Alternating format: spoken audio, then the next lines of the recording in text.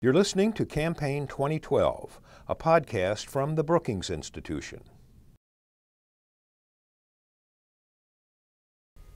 So there are areas where assessing the president's record starts with an evaluation of whether he actually did very much. And healthcare doesn't seem like it's one of those. It's an area where his record is really quite dramatic. And the question is, do we think of it as a good record or a bad record, or in what proportions? How do you assess Obama's record on healthcare?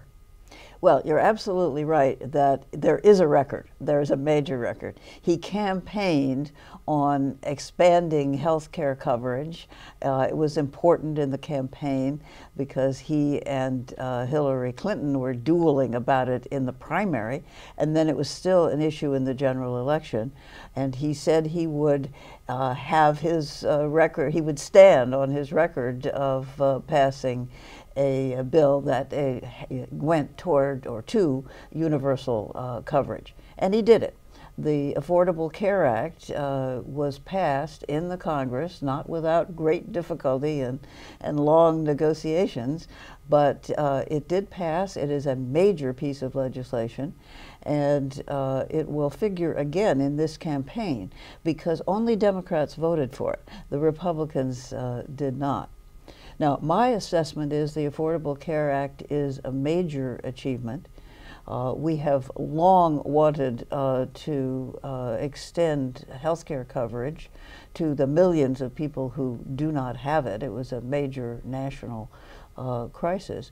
And the second and equally important goal of the legislation was reducing the long-run cost of health care, especially Medicare. I think the Affordable Care Act does both of those things, although there is certainly going to be controversy about it, and I think the president should stand on his record, should say that he had a major achievement, but that there are some things that need to be fixed. And how would you describe the set of things? We'll get to the things that need to be fixed, but the set of things that are less than optimal about the major achievement that the Affordable Care Act represents? Well, that depends a lot on your point of view. Nobody in politics admits to not wanting to cover the uninsured, but there are really different views about how to do it. And Republicans find this bill to be too much the government intervening, too many regulations. What the bill does is to set up exchanges or markets. That seems like a sort of Republican thing to me, but it sets up markets in each state where the uninsured, armed with federal subsidies, can purchase insurance on an exchange. That is a fairly free market approach. On the other hand, it's going to take a lot of regulation to make it work. You have to regulate the exchange so that it actually offers the uninsured good, well-structured insurance plans. They get information about it. They can understand which ones to pick. Now, Obama's gotten a lot of criticism, including from people who are sympathetic as a policy matter to the goal of expanding coverage and reducing costs, for focusing on health care when he did. The implication is the immediate problem was jobs. This was a diversion from the task at hand in some sense, and that he both paid an unnecessary political price for it, but also that the result was that, it was harder to get it done because people were thinking about a different set of policy prescriptions at the time. Is the criticism fair, or should we understand this as this was going to be a battle royal whenever you did it? Clinton tried it unsuccessfully, and we should simply admire the political accomplishment of having gotten it done? It was a difficult tactical decision, I think. the president, when he campaigned on health reform, had not anticipated that he would also be dealing with the worst recession since the Great Depression. The economy was in free fall as he took over in early 2009. So there was a big question: should you really just focus on that? Put all of your energies on job creation and countering the effects of the Great Recession, or should you also do health care? I thought he was right. I thought so at the time, and I still think so, that the health care was an important part of what was happening to the economy, in the sense that as people lost their jobs, more and more people were becoming uninsured. It was a good moment to seize the opportunity to cover the uninsured and also to put in place a structure that would gradually reduce the long-run cost of health care. And one thing he clearly, as you noted, failed at in this effort was the effort to make it bipartisan. To what extent is that his failure, and to what extent is that recalcitrance on the other party's part, and to what extent is it it takes two to tango and it takes two not to tango, right? Is it just a creature of our sort of polarized environment today? Well, our environment is very, very polarized. And I think there's blame on both sides. That the president could have reached out further, gotten more Republican support. For example, if he had done two things that were prominent in the Republican campaign that he'd just come out of, the campaign of '08, John McCain had advocated changing the tax law so as to eliminate or phase out the exclusion of employer-paid benefits from the income tax. In other words, making it more even whether you give health benefits or higher wages.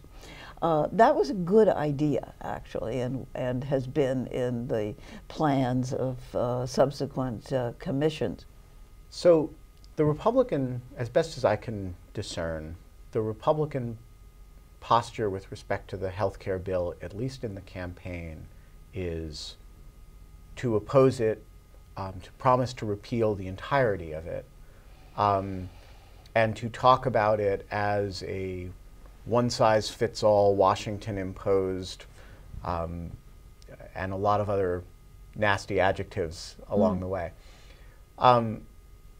How realistic is the idea of a Republican president coming in there and wanting to just repeal the thing? And what are the if it's to the extent that it's not realistic, what are the real constraints? What parts of it are necessary for even a Republican administration to keep?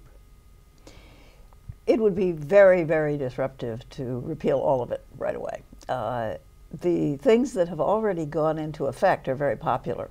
They were insurance reforms, which required insurance companies not to reject people for prior conditions, and to keep young people up to the age of 26, to allow them to be treated as dependents, and some other insurance reforms that broaden coverage. Those are very, very popular, and they have broadened coverage already. It would be very disruptive and I think politically impossible to repeal all of those. On the other hand, the reason that the insurance companies went along with these broadened coverage and restrictions on their ability to reject people is that they were assured that they would get more customers when the subsidies for the currently uninsured went into effect, and when the mandate that requires people to buy health insurance went into effect. And when is that scheduled to happen? I think that all happens in 2014. And the mandate has become one of the most controversial things. Can you require people to buy health insurance who allege they don't want it? Now, the reason for requiring it is that if you don't require it, people will just wait until they get sick, and then they will show up and say, I'm claiming my right to have health insurance. But there's a constitutional issue which will be fought out in the Supreme Court. I don't think the mandate is so crucial to the continuance of the subsidies and the broadening of coverage. One way to get people to buy coverage is to mandate it, and another is to bribe them to do so or penalize them for not doing so. And there are certainly plenty of ways to do that. So in the next administration, you start the section of your paper that has recommendations with the observation that, you know, neither party should be understood to have all the wisdom on this subject, and the next administration is going to have to sort of draw on insights from both. So sketch out for me what the compromise is that reduces some of the tensions and improves policy further from here, whether the next administration is a second term of the Obama administration or a Mitt Romney or Newt Gingrich administration. Medicare is the problem not yet really addressed by the Obama administration, and I would urge the next president to, in the context of reducing the rising debt, which is extremely important, to focus on Medicare, which is one of the biggest reasons why federal spending will go up in the future, and not just rely on what is in the Affordable Care Act, but to work toward a structural reform of Medicare so that you have two ways that the cost might get mitigated. One would be the ones that are already in the Affordable Care Act, and the other would be more competition, offer seniors a plan, set up a Medicare exchange similar to the state exchanges set up under the Affordable Care Act, and allow them the option of staying in traditional Medicare or moving to a private plan that covers the same things on an exchange. One of your cost containment structures is something that Republicans really have a lot of anxiety about. One of them is something that a lot of Democrats have a lot of anxiety about. Does that militate toward neither getting implemented or both getting implemented as a sort of a package? Well, I believe that it would make a good package. And in the bipartisan commission that I chaired with Pete Domenici, that's where we came out. We said basically there are two ways you can try to reduce the growth of Medicare expenditures going forward. One is the one embodied in the Affordable Care Act, which is find out what's more cost effective and enforce that by regulation and by reducing provider payments. That's a possibility if it works, but it may reduce the provider payments too much, such that we lose providers, particularly doctors, from the Medicare system. And it may not work terribly well as a regulatory mechanism. We can't tell yet, but we'd keep that. But we would also set up an alternative, which is to expand the options that seniors have who are in Medicare and rely on competition on an exchange to bring down the costs. That seems like an option that would appeal to quite a lot of people. The idea of an exchange, after all, appealed to the president when he set up the Affordable Care Act. It appealed to Governor Romney when he set up a similar plan in Massachusetts. So the idea of doing both, and one more thing, of capping the growth of the federal contribution to Medicare at some reasonable rate, so that it doesn't, so that it's controllable, so that the Congress can know how much this cost is going to go up and decide what to do about it if it's going up too fast. Do you charge higher premiums to upper income people? Do you ratchet down the provider payments more, or whatever? So all of this, I mean, I take from what you're saying that in an environment in which everybody takes their ideas seriously and is somewhat open, you could have a lot of additional progress here. But the last 4 years of healthcare policy have not been examples of that sort of bipartisan cooperation. That's for sure. And I'm interested in your sense of whether there's particular reason for optimism that the next 4 years will be a different set of tone, will be different tonally on this issue, or whether this is really going to be an area in which you have one party governance or the other party governance, or stagnation and stalemate. We don't know, and the last several years are not encouraging. Our politics has gotten more and more polarized. But remember, we aren't just talking about healthcare policy here. We are also talking about budget policy. They are one and the same. The deficit, as you look ahead, rises more rapidly than the economy can grow, and that in anybody's book is unsustainable. We cannot, even though we're a very strong economy, and even though people around the world like to lend to us, we cannot go on borrowing at a rate that raises our debt faster than the GDP can grow. That's the track we're on now. And the major reason why federal expenditures will rise that fast is the healthcare reason.